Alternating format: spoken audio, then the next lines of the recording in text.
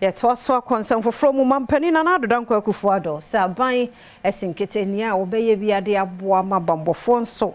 One nemu bibia ye kama no etimi aboba ye nso no. Wombehwe na odiama.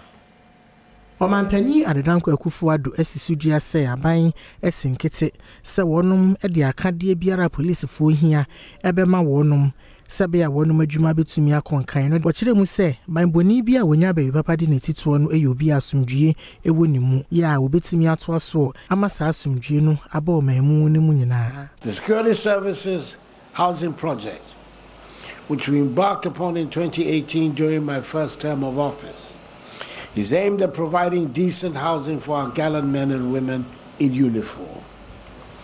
These 320 housing units symbolize our resolve to ensuring that those who risk their lives daily to protect us have a safe and comfortable place to call home.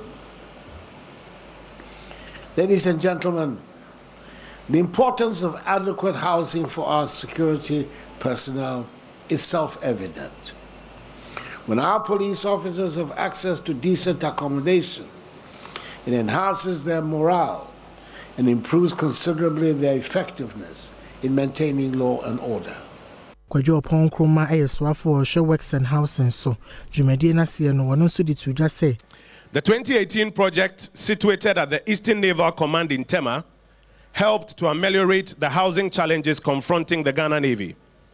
It comprised of a fully gated barracks made up of 23 blocks each with 16 flats, giving a total of 368 homes to the Ghana Armed Forces.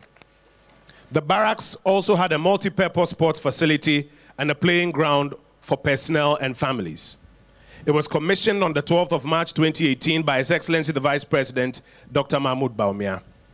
Subsequent to this, 312 homes, the first phase of the 514 homes that the Interior Minister referred to for the police service, were built and commissioned by the President in Kwabenya in 2023.